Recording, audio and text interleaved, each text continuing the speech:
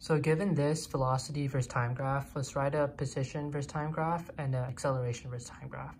All right, so let's first say a story about what might happen in this scenario.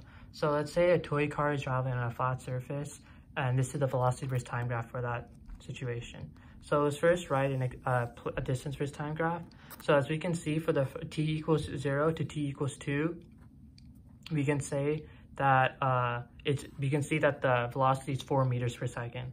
So we can just simply multiply 2 times 4, and that will give us the position for when at t equals 2, which should be at 8. So from the t equals 2 to t equals 4, we then use the equation final velocity minus initial velocity over t, which gives us 4 minus 0 over t equals 2 meters, and then we multiply that by 2, because that's the interval from 2 to 4 is 2.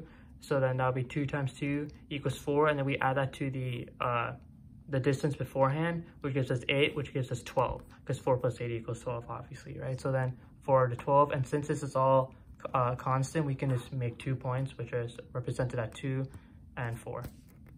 Then for the acceleration versus time graph, we can see we use the equation acceleration equals final velocity versus initial velocity over t, right? So from t equals 0 to t equals 2, as we can see, the final velocity was 4 and the initial velocity was 4. So simply just be 4 minus 4 over 2, because that's the change in seconds, like that's the difference in time. So it'll be 2 equals 0.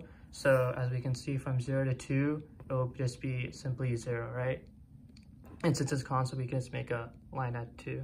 And then for t equals 2 to t equals 4, we use the final velocity and we subtract it to the initial velocity. So as we can see, the final velocity was 0, the initial velocity was 4.